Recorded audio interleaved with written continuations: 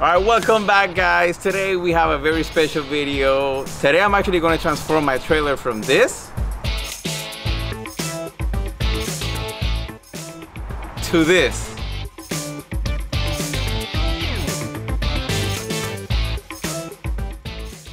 I'm gonna show you how to grab your low budget trailer like myself, because I didn't have a lot of money when I bought it, to something epic that a lot of people will love. Alright, so follow along and I'm gonna show you how to transform your trailer in your own garage. So right now, you guys can see I have my trailer right here. Oh, hey buddy. Is this the Rickie show? This is the Rickie show. This is looking pretty Rickie stuff. Yeah, don't pull too. So I've actually done a lot to it, even though you can't tell. When I bought it, yeah, I know. When I bought it, I had 4 different sizes of tires and wheels. The spindles were all bad. We bought 4 wheels, so they're not matching at all. They're not even the same style of wheels either. These trailers have seen better days. Every time I'm using it and I see something come up, as you can see, I put nails in it and I just step on them. That way they don't go through the tire, just so they can hold them in place. I have never taken this out. I don't know what's under it, but I know it's not very steady. You can see some PVC piping around here, and what it does, it gives you the wiring to the trailer. And I had to do that because my dog kept chewing up all the wiring. So after I did that, he stopped chewing on it. So I think the first thing we should do is just... We got a lot of work to do. Oh yeah, that's for sure. You see how it's semi-flat over there? Flat, flat, flat, and then it kind of goes up. I don't know what happened there about the trailer like this. This was a homemade trailer. This was built by a guy before me, because he had a very low full race car, Evo 10, and he couldn't get a trailer low enough, so he built his own. And actually this thing works perfectly fine. I actually have motorcycle ramps that I use for this, and all of the cars go in with no issue. Doesn't matter how low it is. Super low.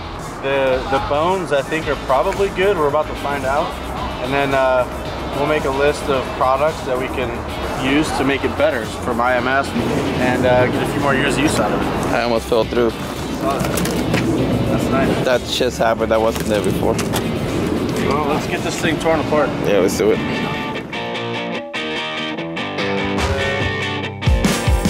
So we have moved nothing. All we did was take that off, and here's what we found under it.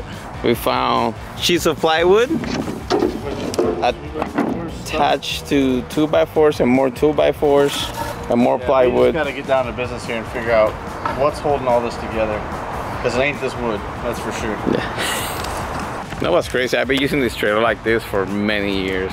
Like a long time.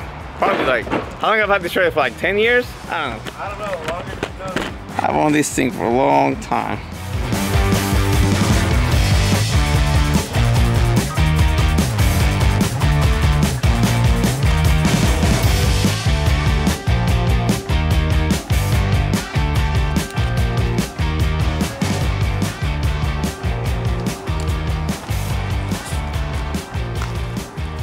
Alright, so now that you guys have seen how solid my trailer is, I'm gonna go get some power tools. There's some stuff that I cannot get out with a drill. It has to be cut off. I'll be able to finish stripping this thing. So this is what's stopping me right now. These things, they're bolt through. There's a knot under it, but the bolt itself is bended at the bottom, so it's impossible to get out. So I'm gonna cut this off, push it through, and then hopefully I'm able to do that with the rest of them that is on the car. I mean on the trailer.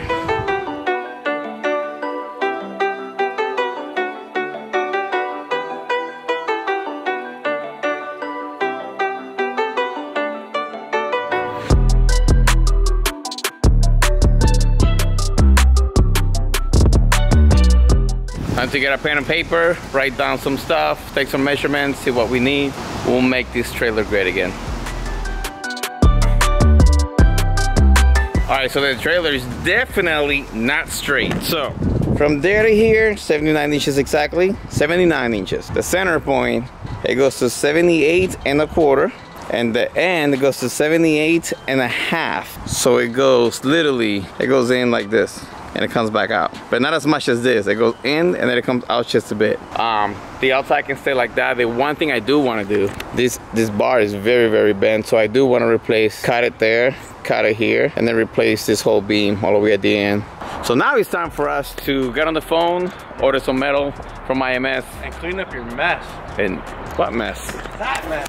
I'm having a bonfire this weekend. Hey, you can do it right now. Real quick, Throtl's all-new merch line is dropping this Friday, July 23rd at 12 p.m. Pacific Standard Time.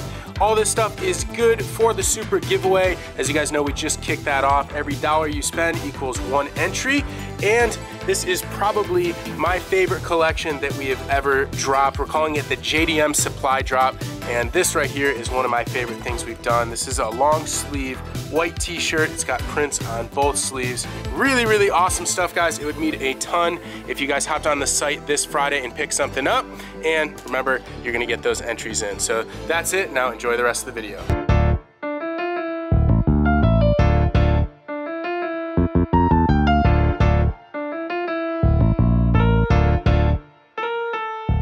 So we got the Eastwood rotary tool. This thing is amazing. We've used it to grind off paint, take decals off, undercoating, everything. And right now we're gonna test it on rust. So we're gonna take that off. I also have the wall grinder with a wire brush at the end of it, which we're gonna use to try to clean as much as possible before we start cutting.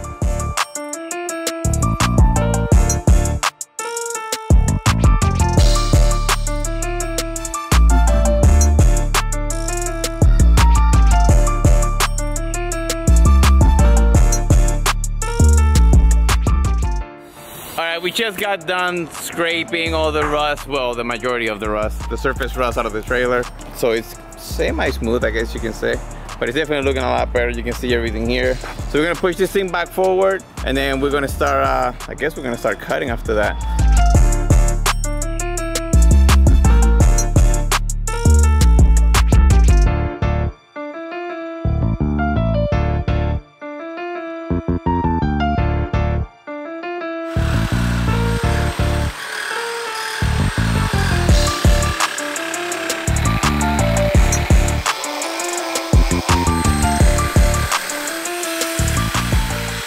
This thing.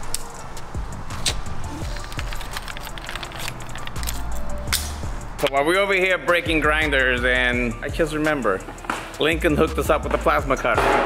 So we have our Lincoln 375 Air Tomahawk plasma cutter, and we've used it plenty of times, especially me, cut brackets and stuff out of it. So in this time, we are gonna use it to cut this thing. I'm gonna test it out, and if it works, I'll have Quinn do the rest.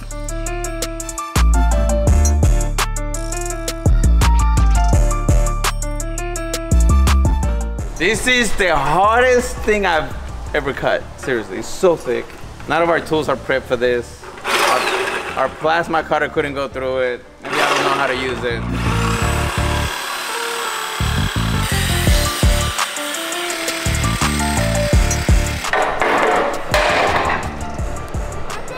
You're so upset.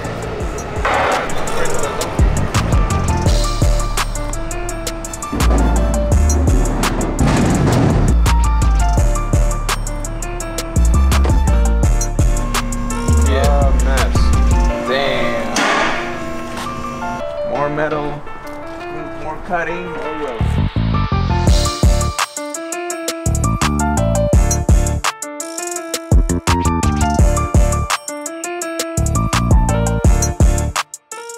Alright, so Quinn and I have spent a lot of time on the back of the trailer, just cleaning everything up, trying to make this as straight as possible. Quinn just got done grinding the very end so I can have some surface clean area so I can weld, and right now I'm cleaning the edge of it, which is pretty much what the weld's gonna be. So as you can see, this is like a very thin coating that they put on it at the metal supply store, just so it won't rust. And with this,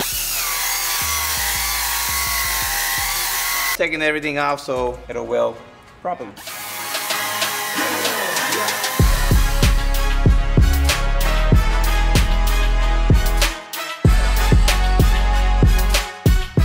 What's going on? All right, so we got everything ready to go.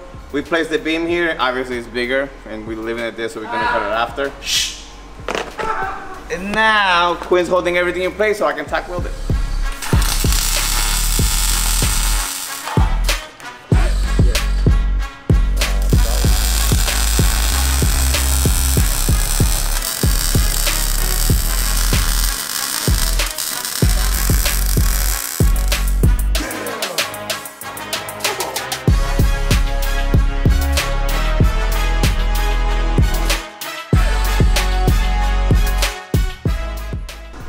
That's really bad. Where? That freaking monstrosity. Holy hell.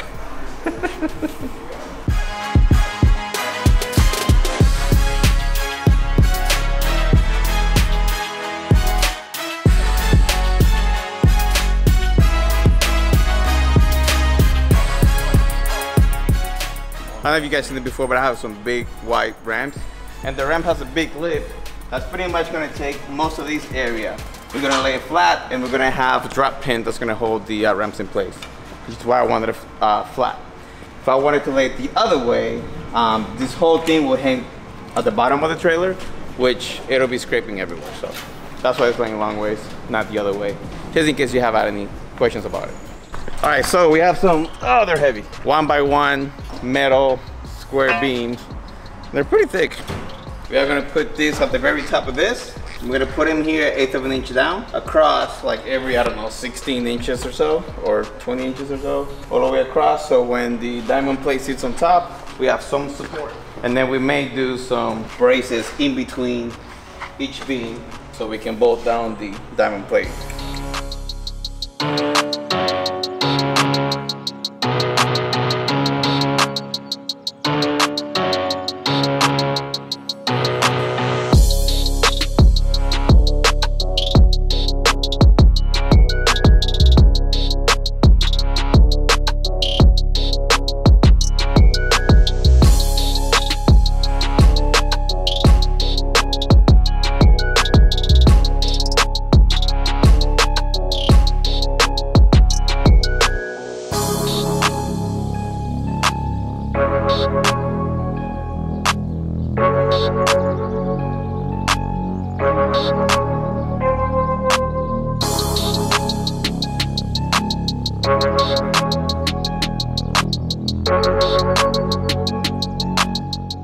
So yeah, we're coming along. We have the skeleton, bones, whatever you want to call it, in the center done. I added some beam, 2-inch beams on each side and the back. And we have some J-hook style type of straps coming. And those are gonna be perfect for it. Some extra hooks right here. We're gonna add a middle one here instead of using this one. And more than likely, we're gonna add one to each side here.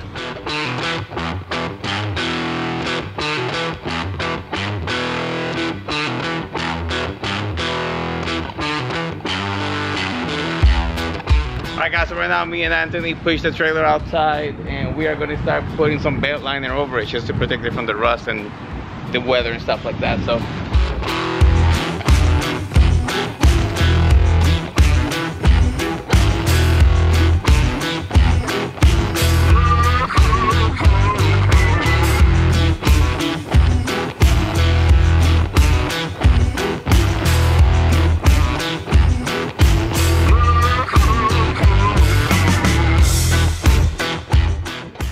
alright, so it is the next day and the trailer is looking, ooh, look at this, super sick. Next step, diamond plates going on top. It's gonna look sick. So we have 4 plates. They're gonna go from here all the way to the center at 7 feet, and then another 7 feet. The problem is that I think we only have like 6 feet here. The last 2 plates we're gonna have to make a cut.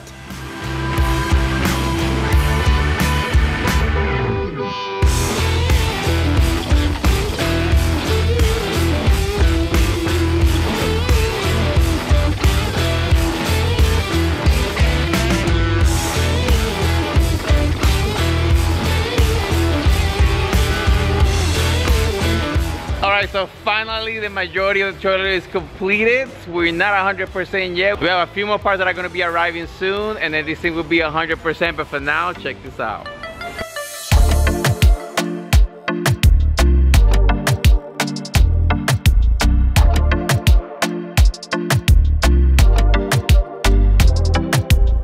Alright, it is the next day, and our boys from Keeper send us all these goodies for the trailer. We have the winch, which it can load up to 9,500 pounds. I also have, that I see here, a couple of wireless remotes, which is gonna be a big plus when we're trying to put something on the trailer. We have an Optima battery that's gonna be powered up the winch, and we have a trailer kit. This harness kit, it's gonna run all the way back to the back of the truck, and it's gonna be able to quick release to the winch. Instead of using the external battery that's gonna be attached to the trailer, we'll be using the truck. That way we can save the power of that battery. On top of that, we have axle straps. We literally just ordered different ways to strap a trailer, an ATV, anything that you can possibly put in here. We just got different ways of strapping it down. So if you can see here, we have the over-the-wheel tie downs. We got 4 of them, but in some cases you won't be able to do that. So we have the regular from hook to hook tie straps, and we have the J-hook style, which it'll literally go to here. So we have 3 different straps, tie downs, and then we have the axle straps plus everything else you see here.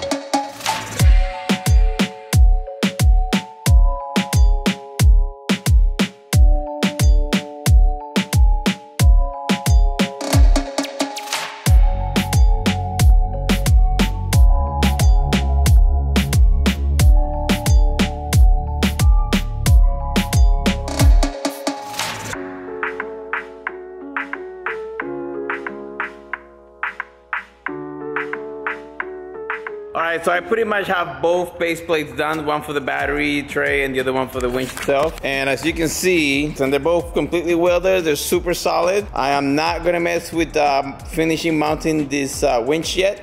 I do want to get the wiring done first, so I have negative and positive running out. I'm gonna make that go in here. I'm gonna put the battery in there, then I'm gonna put battery terminals and hook that up to that with a breaker in between, of course.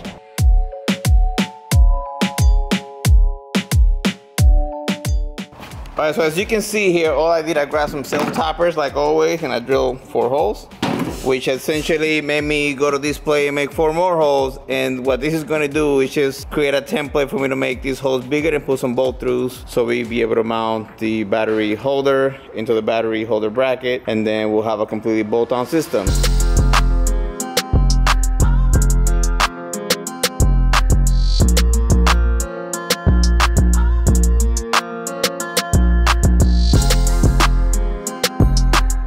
Alright, so let me show you what I have so far. I have the breaker, then I have positive and negative terminals in there. Everything is wired up. So whenever we're gonna use it, we just flick the switch on, and then it'll give power to this, and we'll be able to use the unit. Alright, so I just finished installing the keeper winch.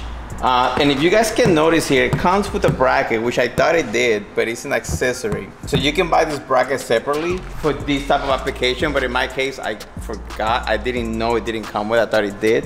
But it wasn't a big deal. I just made an L bracket and I put this, and I mounted the guide in front of it, and then that was it. Other than that, it was 4 bolts, positive and negative to the battery, which you see here.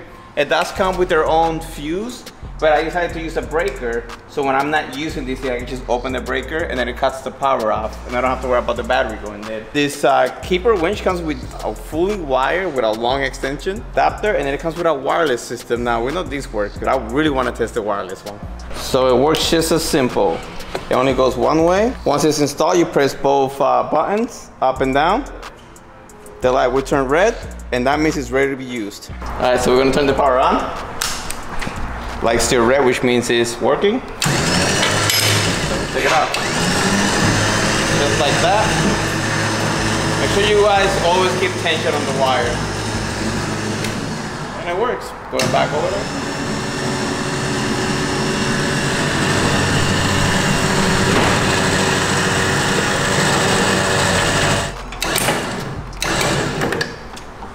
Just like that. She's stored. Baby girl, let the ice break. Give you all what your life is. I know what I say. Give me, baby girl, another night, yeah. When you want something, come on, you can ask and I never say no. You know what I say. Upgrade and nice, I can get you some. I met a girl from the UK. She a dime, she a cutie. I tell her come if she wanna see me. She love the green and she love when it rains. She said bring up the money from the ATM. Tell your mom from your ATM. Me no back, you go shopping with your ATM. Go lunch with your ATM. The way back and clothes from your ATM. When I glow every time you come in, be the one with the bag when you are with your friends now. Oh no no no. Yeah, every time she wants something, she call and check in. I answer when you call and check in.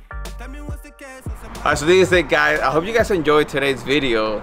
I mean, we literally transformed this $500 trailer to something really epic. Special shout out to and special thank you to IMS, Industrial Metal Supply. Without them, there was no way. We literally picked up everything we needed in one store. Also shout out to Keeper. With Keepers, we were able to complete the complete process. We got the winch, we got the hitch, and we got all the straps that we needed to make this trailer the perfect trailer for our needs. And let's not forget Optima. With their yellow top Optima battery, we were able to power the winch without any issues. So thank you so much for watching. All right, so let me know in the comments below if you would have done something different to your trailer and why. Anyways, thank you so much. I'll see you guys in the next one. Need to put that song in the background. Ooh, too sexy for my shirt. For my shirt.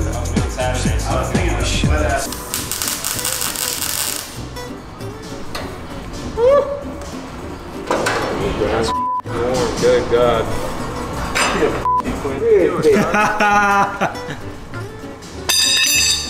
He said I'm out. The light will turn red, and that means it's ready to be used. So let's see.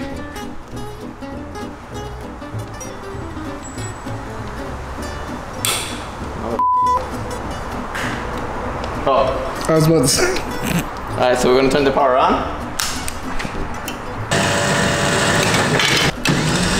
Don't show that bit.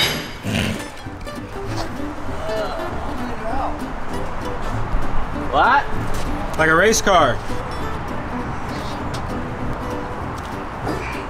The window doesn't go all the way down, so like the window will give Jesus Christ.